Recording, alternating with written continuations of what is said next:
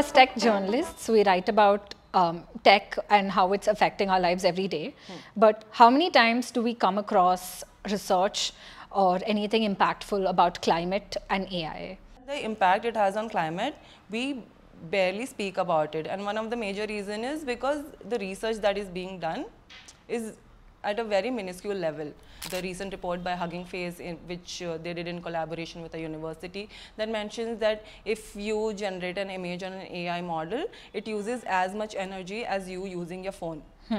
I mean, and we have been using these models all around the year.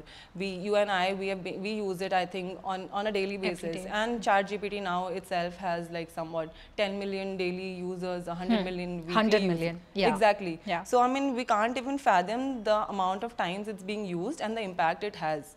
But there is also positives in climate and AI, where AI as a tool is being used in multiple sectors to enhance or make the process more efficient, like, for example, in agriculture or green energy.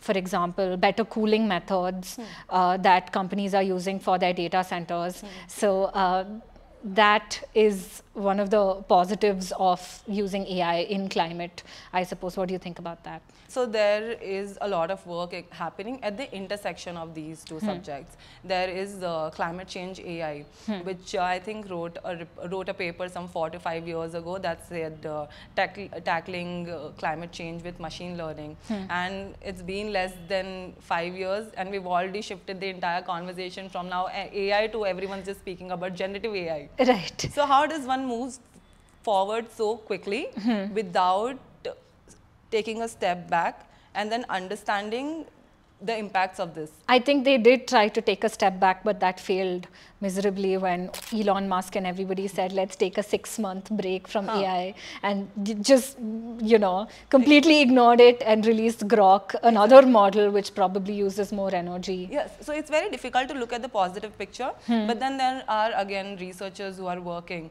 So, for example, so now one of the researchers that I recently spoke to, she said in terms of wildlife conservation, they have a very basic AI model that's helping them identify different species of animals and insects, which if done manually takes a lot more time when in contrary to when done with an AI model. Right. So that's one of the instances where it's being used. So even though there are some positives, I feel like unless companies take the stand to be more transparent on how much they're emitting, to admit to the problem so that we can take the next step in solving it, it is sort of a moot point. Yeah, so companies need to do that. And like one of the steps that we saw very recently was NeurIPS, the Neural Net Conference. Yeah. It held its 37th edition, I think, two weeks ago. Okay. And they recently revamped their code of ethics, which said that now the companies that have to submit their research papers, they need to disclose a certain amount of information regarding the carbon footprint and the emissions, without which their papers will be rejected.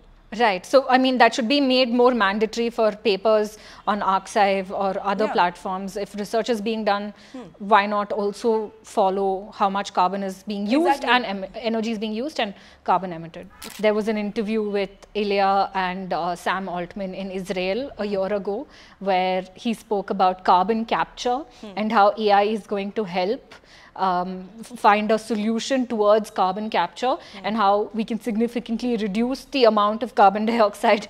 But it doesn't, I mean, even researchers are very, very skeptical about this. And there was something about like putting a shield between the sun and the earth. Yes, a huge umbrella in between so that we'll dim down the sun, apparently. See, again, that is all secondary, right? Like these projects that we come across, the companies say that, oh, we're doing this, we're going to do that in the next decade or in the next 50 years. But that's a secondary thing compared to the impact, the models that we're using right now on daily basis that's having.